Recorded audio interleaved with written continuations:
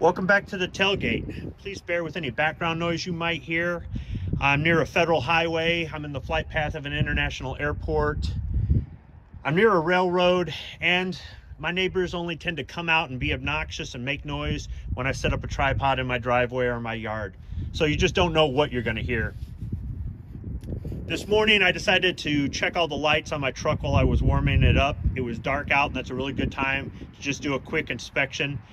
And with the truck being almost 3 years old and having almost 50,000 miles on it, it finally happened. I burned out a lamp. Fortunately, today I'm doing some maintenance on the truck. I'm doing an oil change, adding some diesel exhaust fluid, refilling the washer fluid, and just doing a couple of other odds and ends because I'm about to take it on a road trip. So if I was going to have a lamp burn out, today would definitely be the day to do it. Incidentally, I wanted to note that for the oil change today, I'm going to be using a Fram Extra Guard filter, and in checking the label, it says that it is made in South Korea.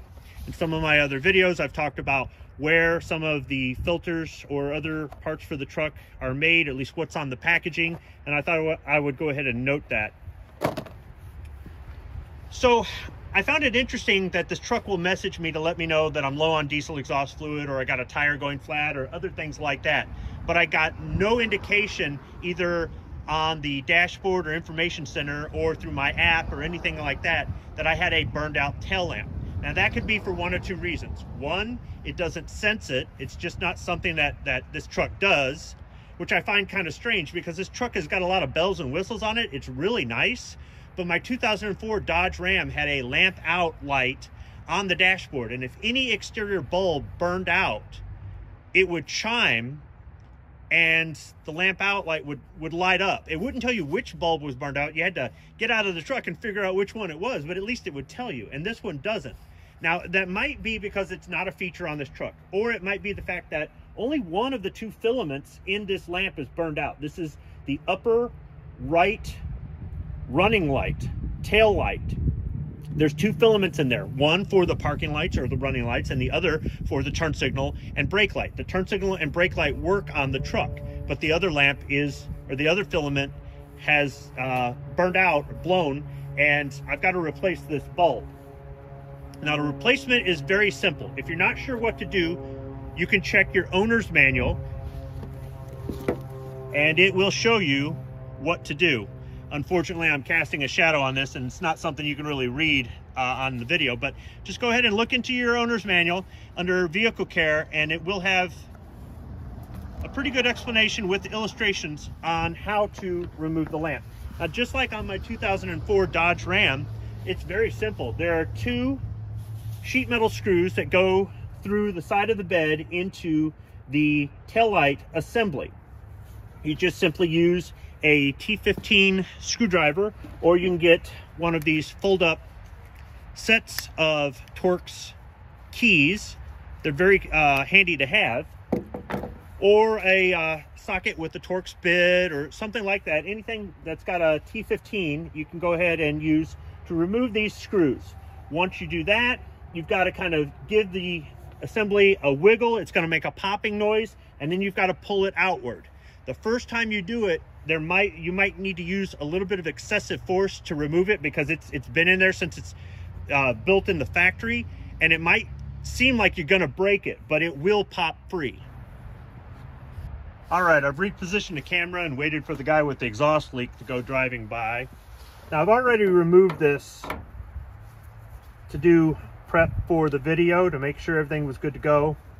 So this might come out a little bit easier for me on camera than it will for you if this is your first time doing it.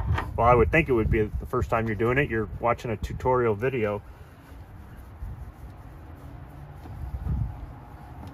So the screws come out really easy, and I'll just set those on the tailgate. And after waiting for another vehicle to pass by, you simply just pull away from the truck, pull outboard of the bed, and you could hear that popping noise. Now that you've got it out some away from the bed, you pull back. Now you're going to have to wiggle the top and bottom.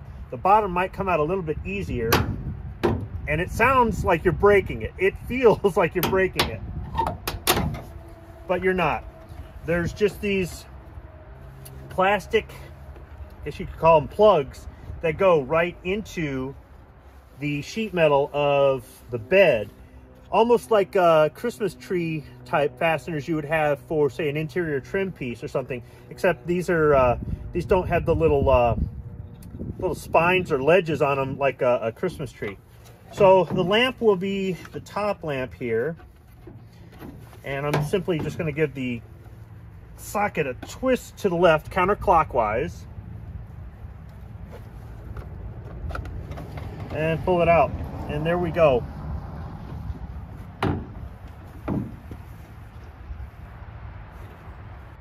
All right, I took the camera off the tripod. I thought I'd try to get a closer shot here, show you. Here's the plastic retainers on the back of the tail lamp assembly. I've just got it propped on the bumper here.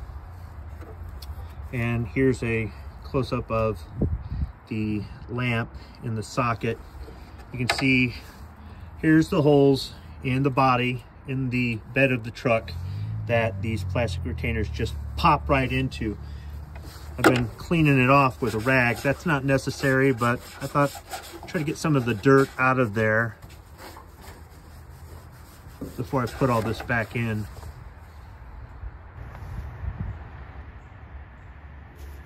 In order to remove the lamp, simply grasp the socket with one hand, hold it firm, and grab the bulb with the other. Be careful not to squeeze down too hard. You don't want to break it and cut yourself.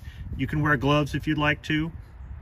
And all you're going to do is keep the socket from moving and pull back on the bulb. Just sort of give it a wiggle back and forth, side to side, and it should come out just like that.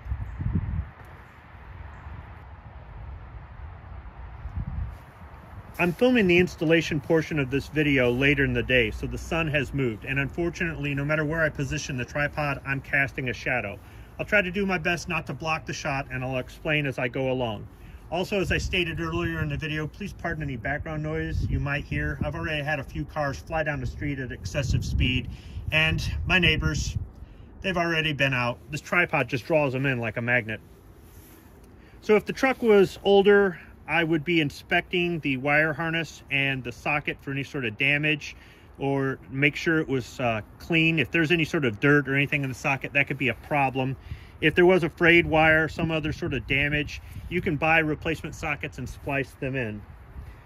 I'll be using dielectric grease in the socket. Now, not everybody does this. This is something I learned from an old mechanic years ago, and I've been doing it for decades. I haven't had an issue with it. I just put some dielectric grease in there. It's just clear. This is not white lithium grease. This is not bearing grease.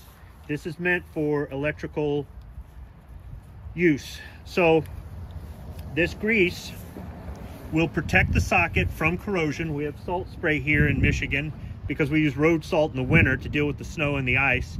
And it also makes it a little bit easier if I have to replace the lamp at a later point. It's not going to hurt anything. You don't have to use it, but I prefer to.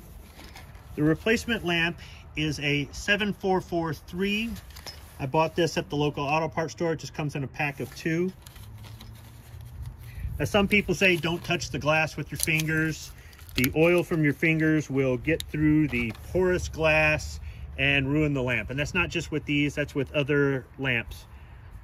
I don't subscribe to that. It might be true, but I don't subscribe to that. If you want to wear gloves when you do this, that's up to you. It might not be a bad idea, just because if you shatter the glass, that could be a problem.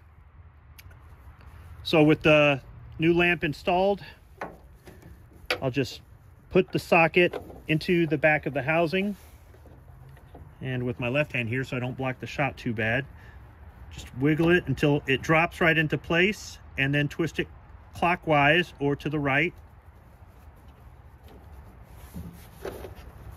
There's ears on the back of this socket, and I just use my thumb and my forefinger on opposite hands to just give it a twist and lock it into place.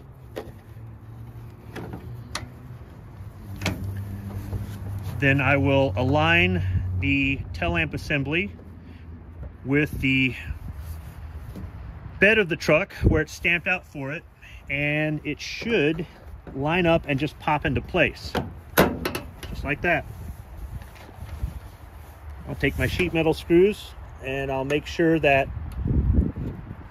the holes are aligned. The slotted hole in the sheet metal of the bed and the hole for the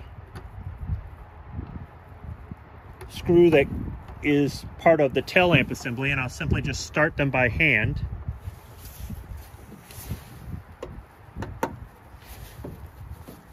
Putting some pressure on the tail lamp so it's nice and flush. I'll go ahead and tighten them down. I'm not going to tighten this first one all the way. I'm just going to get it snug, a little bit less than snug, and then I'll tighten down the bottom one all the way. You can tell I'm not a lefty.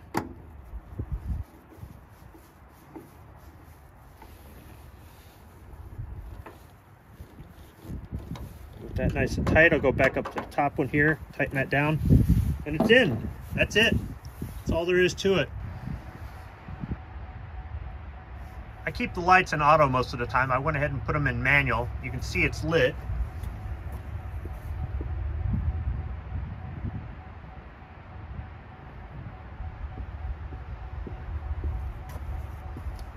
To make sure the other filament's working, I turned on the hazards.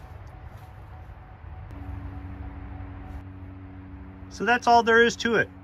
It doesn't take very long to do. Anybody can do this. It's fairly simple. You don't even need a garage. The only tool you need is a T15 screwdriver if you don't already have one.